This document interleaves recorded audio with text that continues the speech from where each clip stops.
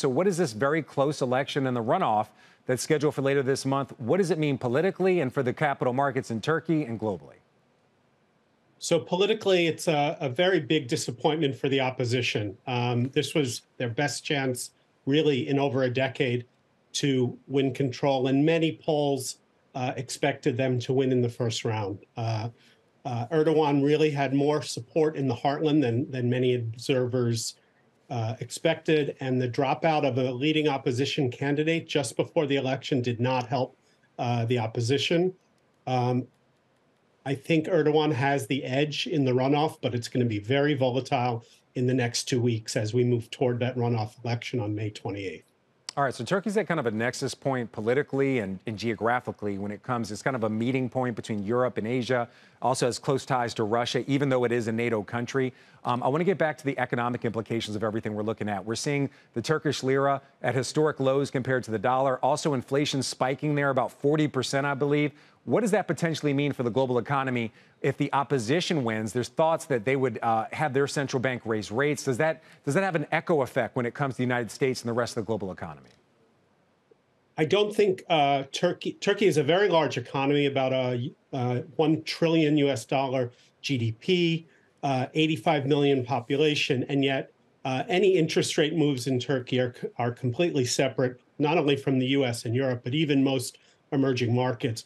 Erdogan and his rotating crew of financial advisors and central bank governors have pursued incredibly unorthodox policies.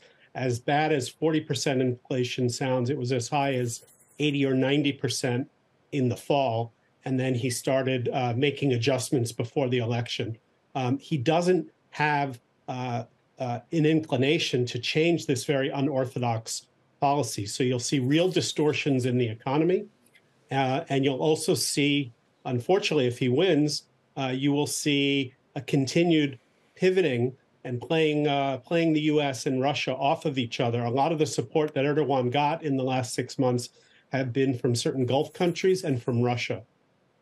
So if he continues to play the U.S. and Russia against each other, does that have any impacts that investors should be especially mindful of?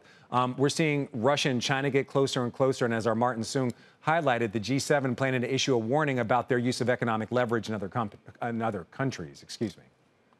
So if Erdogan wins the next term, I think he'll continue to be disruptive. He will even though Turkey is a member of NATO, he will most likely not cooperate with Western sanctions against Russia because Russian economic relations have been really a lifeline for Erdogan. The hope, if the opposition had won, would be a return to orthodoxy and a return to more liberal pro-West foreign policy. Right now, that seems much less likely, which is why you have the local market down. It was down, as your colleague said, more than 6%. It's still down about 3%, and the outlook looks quite weak for the Turkish lira. This, unfortunately, means more bad news for Turkey, but I do think it can be isolated. It's not going to dramatically affect global markets.